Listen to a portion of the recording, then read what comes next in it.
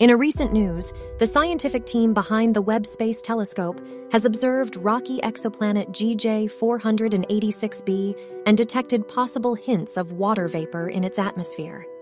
However, the team's analysis also suggests that the signal could be from a water-rich planetary atmosphere or from starspots from the red dwarf host star. The two models diverge notably at shorter infrared wavelengths, indicating that further observations with other Webb instruments will be necessary to pinpoint the source of the water signal. This exciting discovery brings us one step closer to unlocking the mysteries of our universe and understanding the possibilities of life beyond our planet. Stay tuned for further updates and revelations from the Webb Space Telescope mission.